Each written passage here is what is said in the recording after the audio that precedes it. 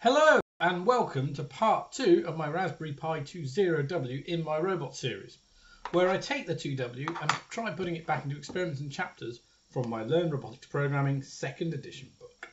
Now, I like all my Pis to run headless. That is, no keyboard, no screen, no wires, so they don't need to plug into anything other than batteries to power them. And in this part, we're going to take the steps to set up a headless Raspberry Pi 02W, configuring the software, the tools, the Wi-Fi, the settings, so then we've got it ready to use in other parts for robotics. For some extra adventure, we're going to try this with Raspberry Pi OS 64, and this could get bumpy.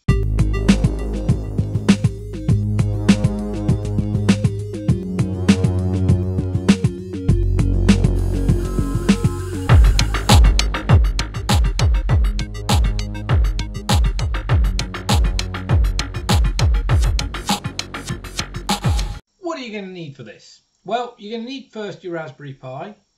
You're going to need an SD card. Now, it should be at least 16 gig, preferably even 32. What have I got here? Well, that's actually a 16 gig.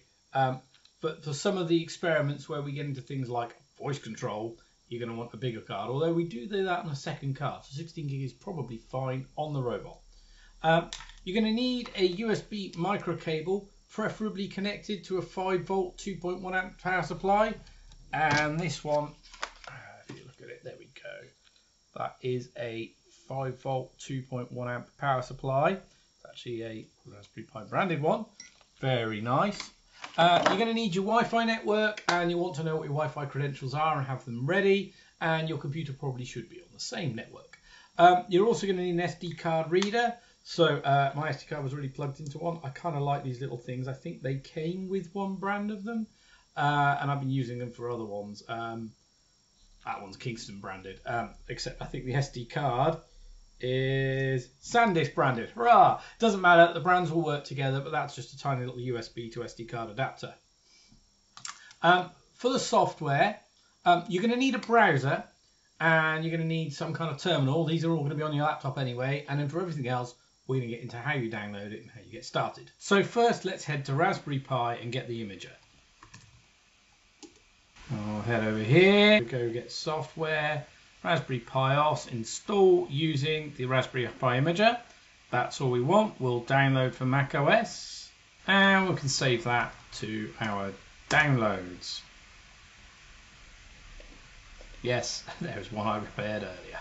You can fire up the Raspberry Pi imager, and you'll be able to use that to put your OS on the Raspberry Pi or on the SD card. So I'll put my SD card in now. Now's your time to put it in. I'm just going to click ignore because it doesn't like what's on the SD card already. So first we want to choose our OS, and I am going to say Raspberry Pi OS Other, and we should have a Raspberry Pi OS Lite 64-bit. We want light because we don't want the desktop environment, and I'm trying out 64-bit because, well, 64-bit is the future. We choose storage, and we've got device.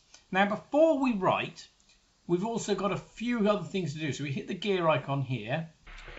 When you click this, it might ask you if you want the Wi-Fi password from system keychain. As you'll see in my section on things that didn't work so well, in the current version, this doesn't appear to work. So you're better off saying no thank you.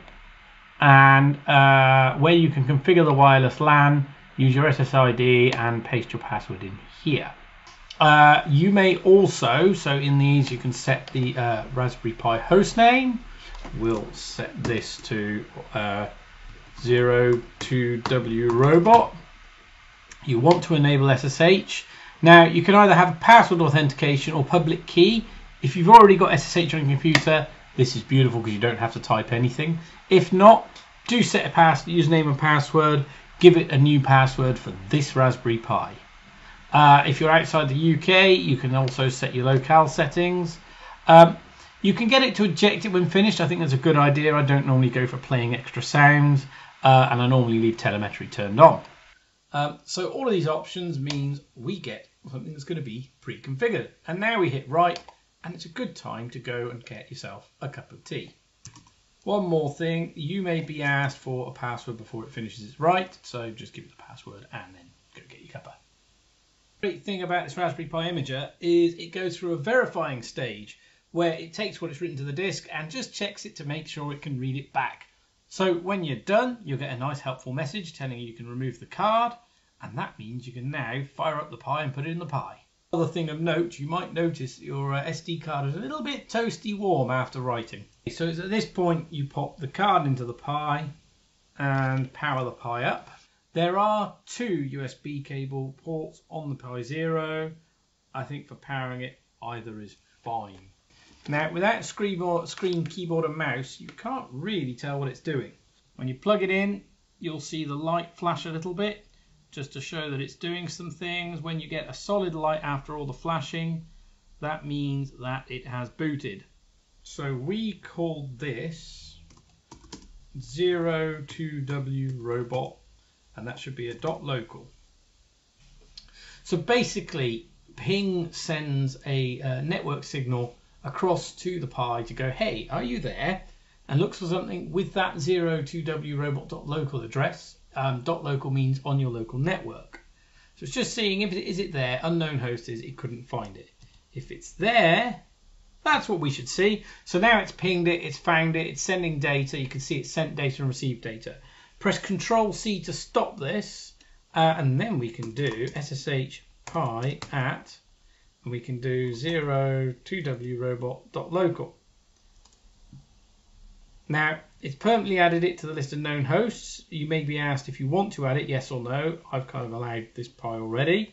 And then if you type your password, you shall be greeted with this. This now means you are interacting with this Raspberry Pi. So now we're logged in. What do we need to do next? The securing your Pi, we've skipped. The rebooting and reconnecting, well, we have rebooted and reconnected. We've skipped the step of actually renaming it. So we can get straight into updating the software on it. So when you get a Pi, when you get your Pi-os on the Pi, it's not going to have the most up-to-date packages because these images are only made every few months, whereas the packages are updated on a more frequent basis. So if you do a sudo apt update, which will update the package lists, so it'll know which versions there are, and then sudo apt upgrade, and the -y just means it's going to ask you lots of questions. You're going to say yes. Hit enter. And this might take a while. This is a good moment to go and get yourself a cup of tea. Now, my favourite tea at the moment, I quite like Red Bush. I sometimes like to drink it just as is, but sometimes I like Red Bush with a little dash of milk as if it was an English breakfast tea. Okay, that looks like it's done. The other thing we're going to do, and notice this sudo thing, which means we're just asking it to super user do. We're doing a Raspberry config. And let's just turn on some of our interfaces. So we want I2C. And now legacy camera. This might be one of these 64-bit issues. I think we might have to dig at what that means some more. SSH is already enabled. As far as I know, we don't use any SPI devices. So I2C should be enough. And we'll go here and we'll do a finish. Mod probe. And this is again possibly another 64-bit issue. Right, let's do a reboot. Now we've got our updated version. Sudo reboot just tells it to reboot. And it'll should disconnect us. There you go, closed by remote host. And at this point, you should probably wait for it to flash at you a bit. And when it stops flashing, you can try and connect back to it. This might take a while. Oh, we're in. By the way, if you mistype something, including your password, so if you type a test line, the Control and U erases that line so you can type a new line. In fact, if I've got something and if I can move your left and if you move your left and right cursor keys, you can erase the beginning of the line with Control U. You can erase the end of the line with Control K. So these are handy things to know when typing on a terminal.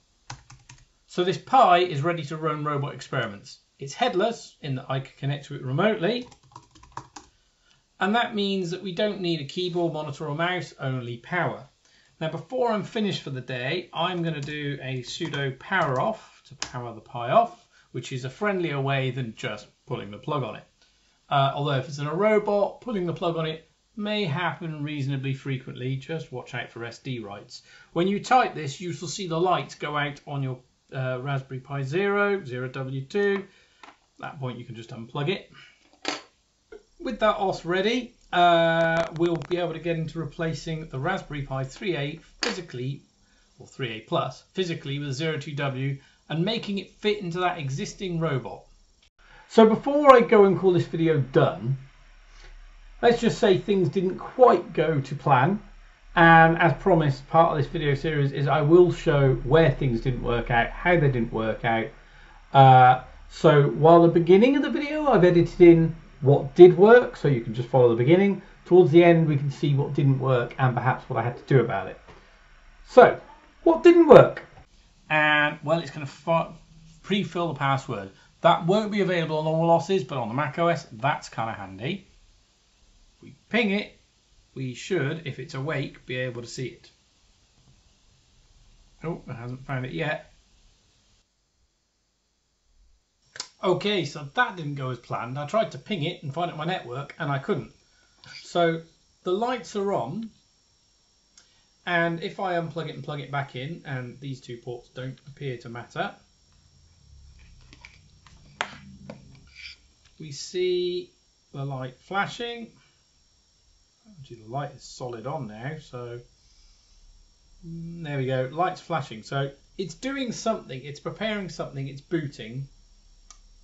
But why it's not connecting to my Wi-Fi, why I'm not able to ping it or see it, and I actually went to my router to see if I could see the IP there, as in the internet address and the name there, I don't know. So, shouldn't need to do this with a headless item, but what I am going to do is I'm going to take these. So, let's start with this. This is a tiny or small HDMI adapter to normal HDMI, which works with the Raspberry Pi 0 series. Standard HDMI cable over here. And finally, got a HDMI video capture, so it was a USB HDMI video capture. It means I can screen grab what's going on this Pi. That was a ton of trouble. First thing is my USB capture card doesn't appear to be working so well with the Pi anymore.